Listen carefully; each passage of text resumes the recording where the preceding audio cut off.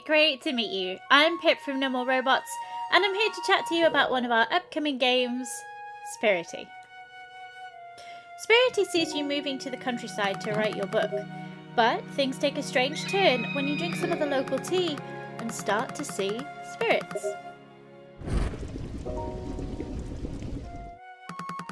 Once you can see them, it's your new job to find and remind the local spirits of who they are, before heading up into the mountain to run a bathhouse just for them. If you've already played our demo, you might have met some of our spirit friends already. If not, I really highly recommend it.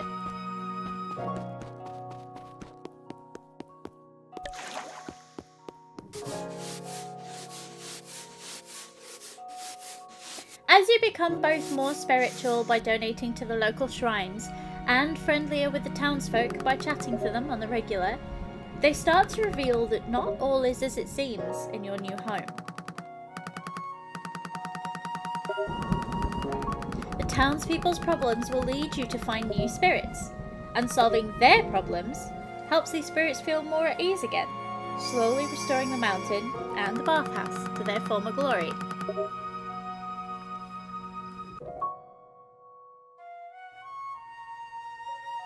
That's not the only thing you can do to fill up on inspiration for your book.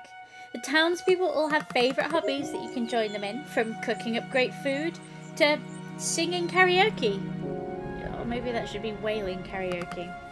As well as activities like fishing, digging for treasure, and bug catching.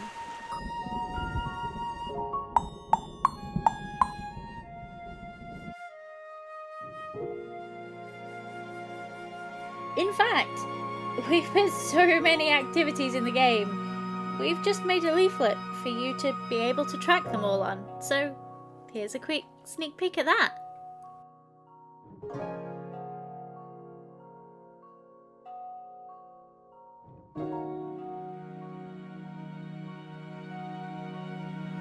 However you decide to spend your time on the mountain, we hope you have an incredible, incredible time. Look after Wonyan for us, won't you?